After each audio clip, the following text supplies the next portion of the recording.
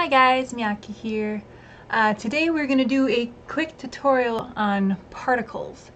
Particles is actually a pretty advanced skill to have, so we are just going to focus on making one design of particles, and then we'll talk a little bit about each parts of how to make a particle and what they do.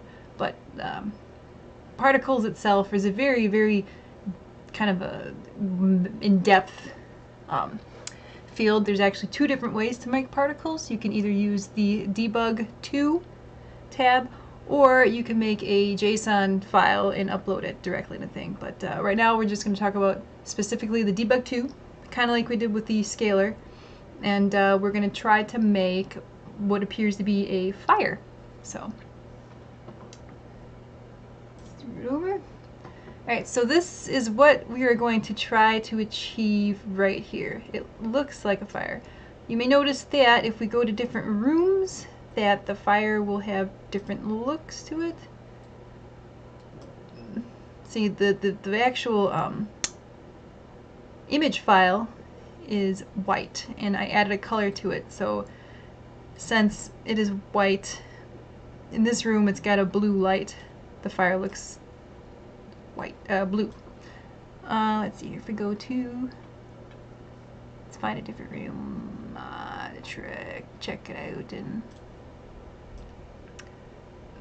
this room's got a teal color, so the fire kind of matches the color of the room. But in like a basic room, let's find my white room. Basic white IMVU room. It's got a little bit of the color that I added to it with some purple and blue sparkles. So this is what we're going to try to achieve. What I have here is an older file, bonfire that I made, and I had the fire was originally created using scrolling texture animation, cycling texture animation. So I removed that. I left the shadows, which I hand animated. There's just a plane down there. You can probably turn that off. You can look at it. Ooh.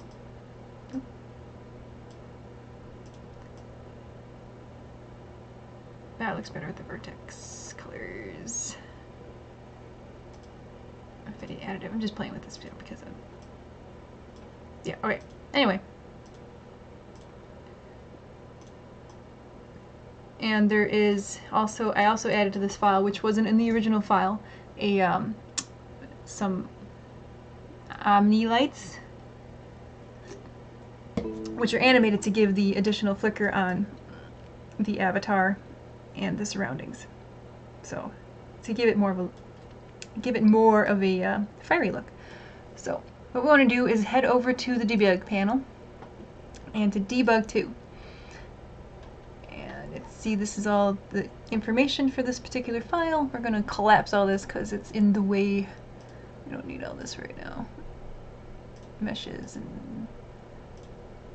Alright, so I want to make a note that particle systems right here, if you were to make a particle file using the JSON file, you would input it over here under particle systems. I will actually put a link to a tutorial that I found below. Right now I will be using a couple tutorials that I found over here. This is something I found on IMVU. It's from the old creator system previewer, the old previewer system. So a lot of the stuff still is true because that's where it was created from. But they got rid of the particle system, so now everything has to be done manually.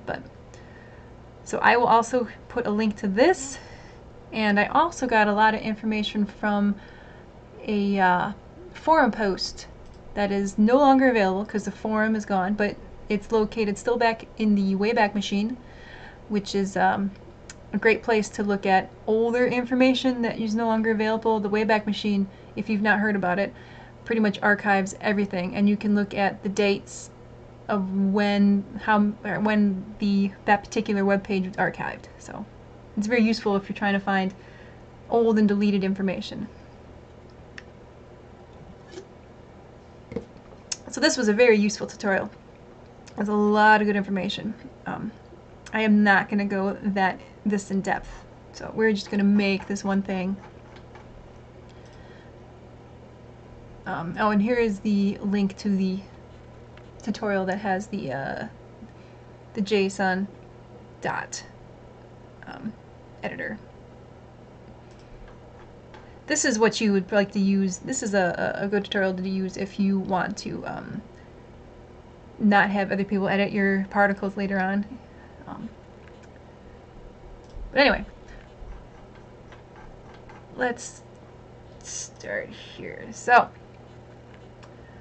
to make my fire particles, first thing I need to add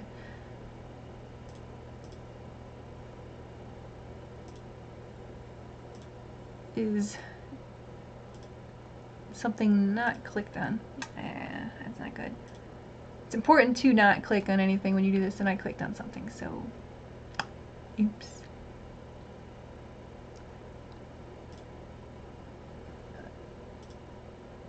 Let's see if I can reset that.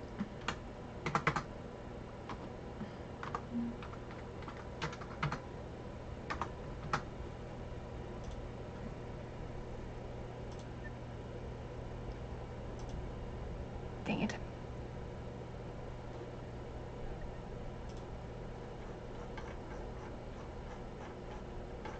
Well, I haven't clicked anything on debug 1. Let's see if I can add it on debug 1 without adding it. So the first thing I want to add is a key. Particle effect. And I will have all of this stuff in the description below or on my website where you can read it. So, all right, let's see where it added it. Particle effect. Let's see if it's on debug 2. Yes. Okay, so now we have the particle effect. So, for my particle effect, I want there to be gravity. So gravity, the difference between a key and data is a key is just dictates a new set of rules, and when you add data, it adds information to that rule. So let's see here. We're going to add blend mode. Blend mode is not necessary, but for the fire, I want to have a blend. It's kind of like on the meshes where you go blending mode. It's the same thing. It would be additive or composite, and I'm going to do additive. So, all right, particle effect. We're going to add some data. Blend mode. Additive. Okay, and continue to have the particle effect clicked. I'm going to add my gravity, which is also data. Gravity 002. Now you'll notice that I have the three numbers here. The first one is X. They're in X, Y, Z. So this is X, Y, Z. The gravity is the direction in which the particles are going to be pulled. So I just want the Z-axis affected. I just want the particles to go up, like on a fire. So that's why it's +2. If you want the things to fall down, it would be a negative whatever number. So we're adding gravity. And now we want to also name my file texture. Before we start that, I'm going to put my file texture in here, which I already have set aside. So the particle file I'm using is called test64. I have labeled that because it is 64 by 64 ping file. All particles should be a ping file because it has the opacity built in, and nothing else really works well. JPEGs, there's no opacity in JPEGs, and animated GIFs, they only show the first frame of the animation, so it wouldn't really be very useful. So I'm going to put that over here. Alright, so my particle file name is test64. Make sure I label that. add data, texture file name, test .png. All right, that is yep, lowercase. I was making sure. All right, now let's add our first particle rule. So under ParticleEffect, we're going to click on key. We're going to add particle rule 0. Particle rule 0. Now we're going to click on particle rule 0 and we're going to add another key. This is the rule that creates the particle, basically. We're going to add another key. We call that position. And now we're click on that. We're going to add our data. There are several different shapes that your particles can emanate from. For the fire, I'm going to make a cone. There's also a sphere, cylinder, disc, box, rectangle, plane. There's a whole list of them. I will list them all, and plus their coordinates that go along with them. So, all right, position. We're gonna add data bottom, and the bottom of my particles are going to be at 0, 0, 0. So basically at floor level. And data InnerRadius. It's going to be 0. So it's a point. Okay. OuterRadius. OuterRadius. It's going to be 0.5. So just a little skinny cone we're making. And the top is going to be 1 unit high. So we're going to add data. Top, oops, top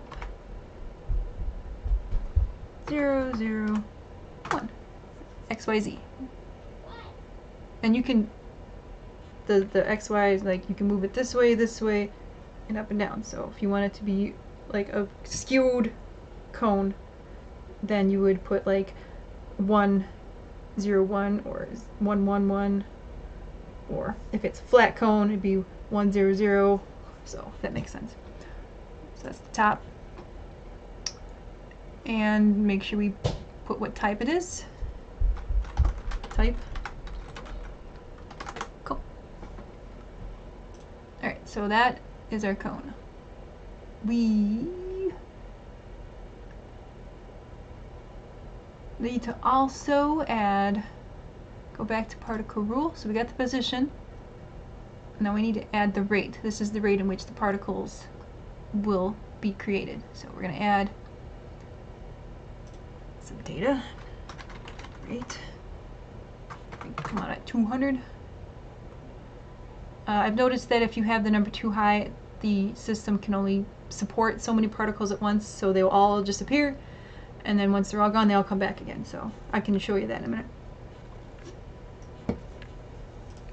Okay, so our rate is 200, and then we're going to add type.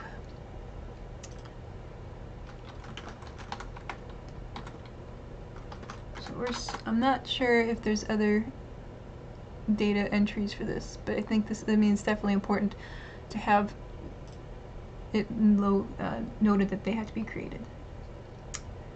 Alright, velocity. This is the speed at which your particles are ejected from their creation point.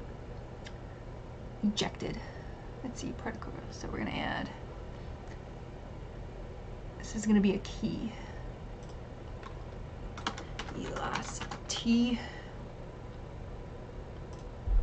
And now we're going to add some information to that key.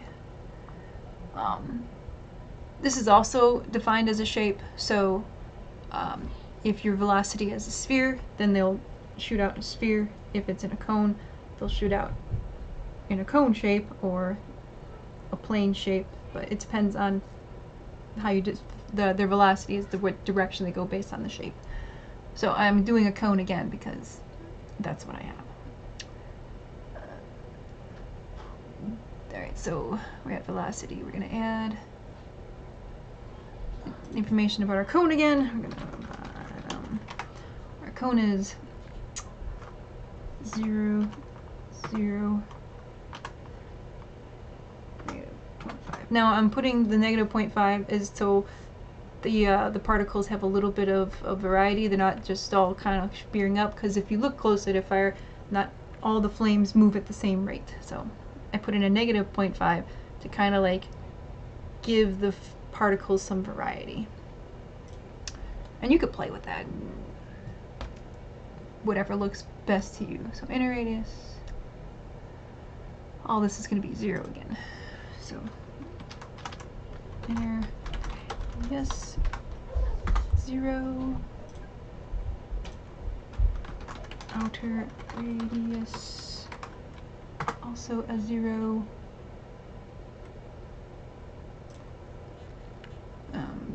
Top.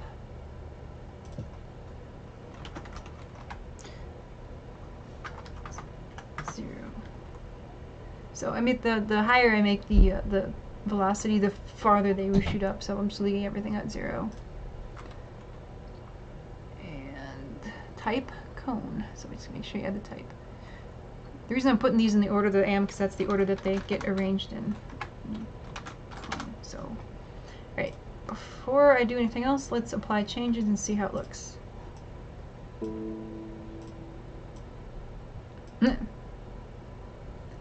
Just spat them out.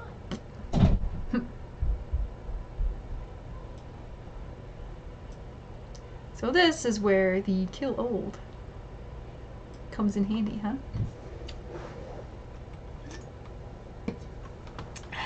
Okay. Like I said, it can only support so many particles at once. So it made all the particles and it's done. So we're going to kill some particles. We're going to add another rule here. Okay, we're going to click back on ParticleEffect because it needs to be in the same line as the other rules. So we're going to add a second rule. Particle rule 1. So we got our next rule.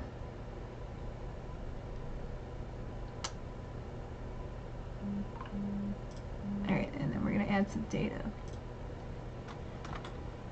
Age limit. This is how long a particle will be in existence.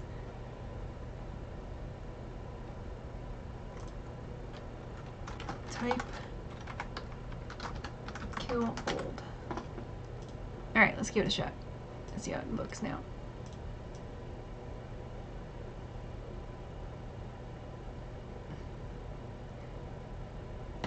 Now this is an interesting effect. It's all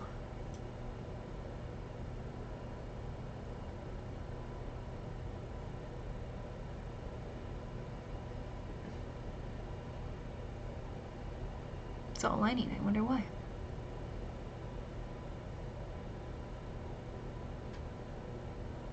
Huh. Well, let's finish adding the inputs and see what happens. Alright, I'm going to add some color to this thing.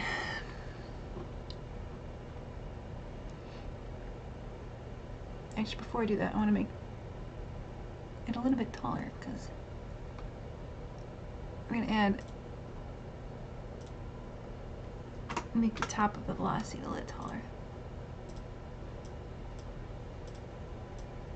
There, a little taller. That's so weird.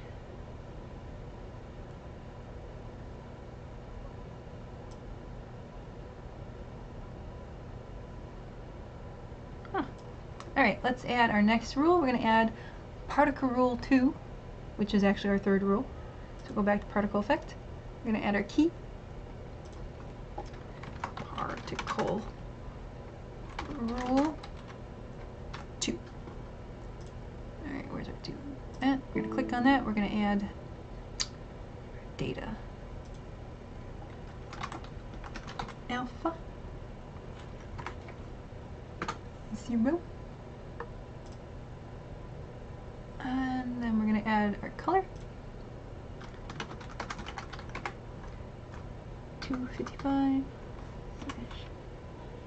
/ 216 / 61. This is a light yellowish hue that I'm adding to this. And now we got scale. It's also data. This is the how quickly it shifts to that color. Scale. I have it set to 0.01. I notice the higher the number, the more it flickers. We don't want that, so we're going to put that for there, and then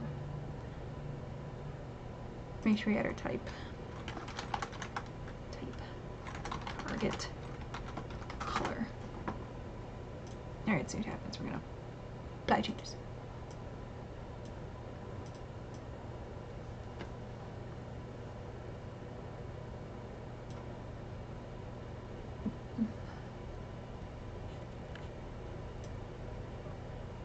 It's weird like that. I wonder if it's because I have a light there. Let's go to a different room and see what happens. Let's go to a black room. See, it looks normal here. Hmm?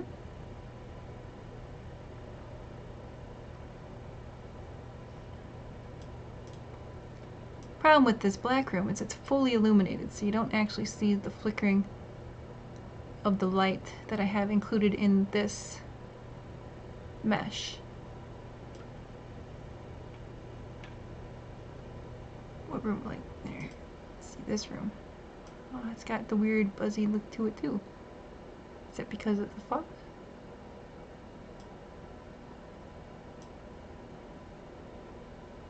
That's really weird.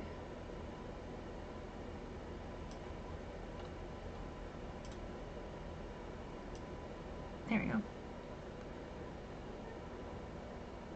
So it's all kind of rainbowy because I added the color thing. Let me, I'm going to widen the base a little bit because, so it encompasses my fire pit a little bit better. So OuterRadius, I'm going to edit that and make that a 1 instead of a 0.5. Ooh, that's a little bit too big. Let's go back. Let's go back on that. 0.7.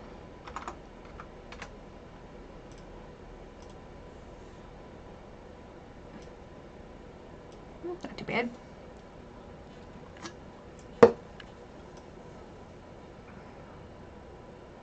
Let's fix this color thing. I could just put a yellow file in there. The one I have in there is white.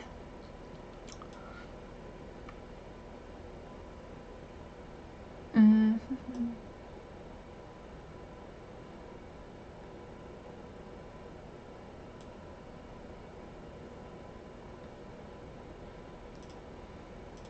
gonna make this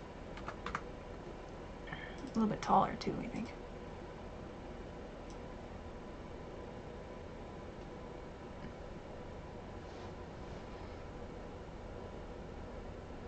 Now remember, the particle image stays the same size no matter how close you are.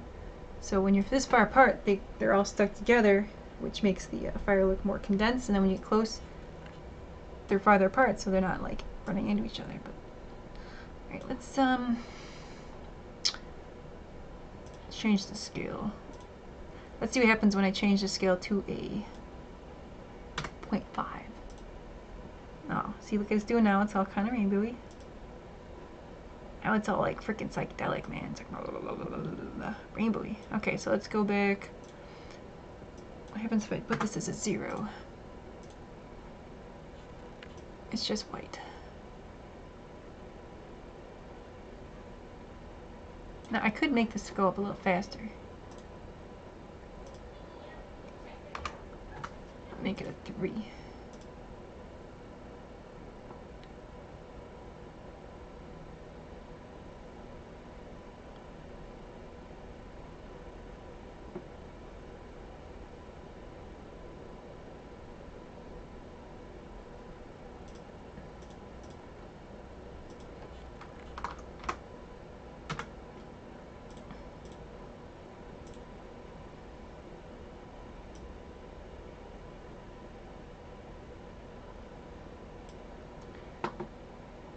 I can make this slightly invisible if I want to. Let me change the scale because I have 0.01, 0.0.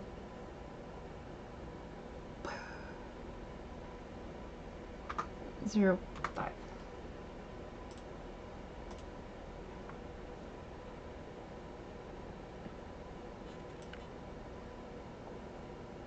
Let's get a little bit green in there. 0.001.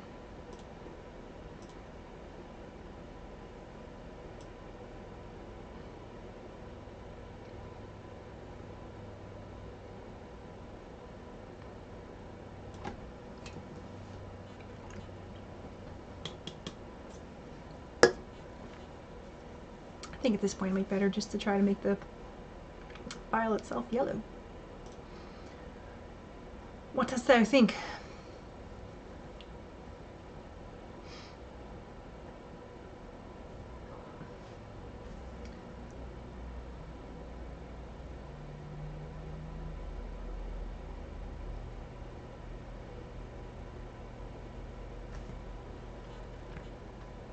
Let's open it up and have a look-see, shall we?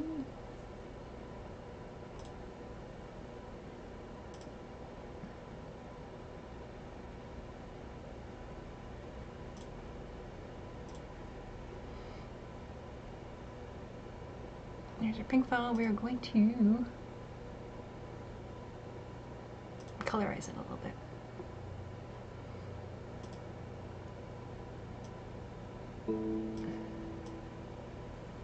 Make it yellow.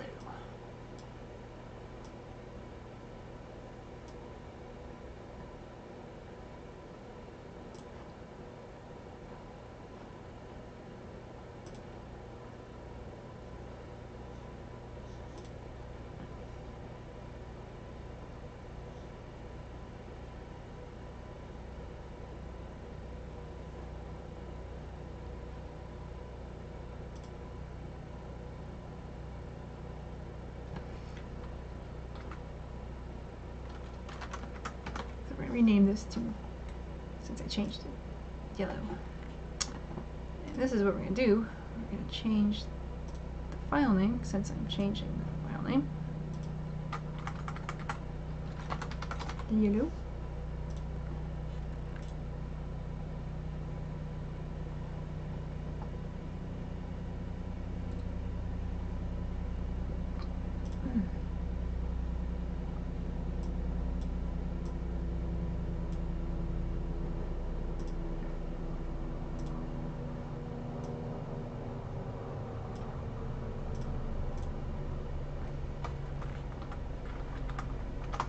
So the actual particle is now yellow.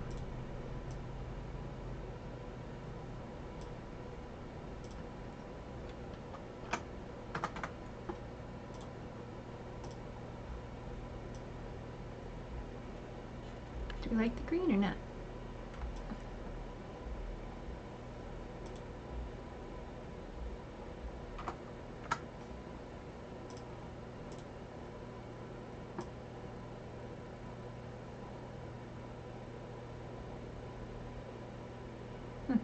Let's go try a different room and see if it still looks yellow. It does. Yo, we're in a green room.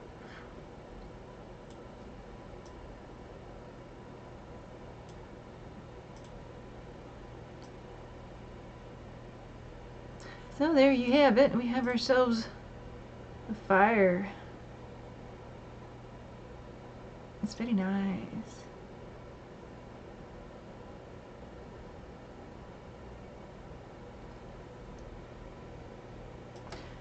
So, as you can see, the particles are very useful. You can do pretty much anything with them. You can make smoke, fog, fire, rain, snow, fireflies, fairies, stars, fireworks, explosions, anything you want. So, but this is just a very basic tutorial right now. I will post all of the different variations that you can do, and you can play around with it on your own. But hopefully this helps you get started with particles. So, and enjoy making stuff. So, have a good day.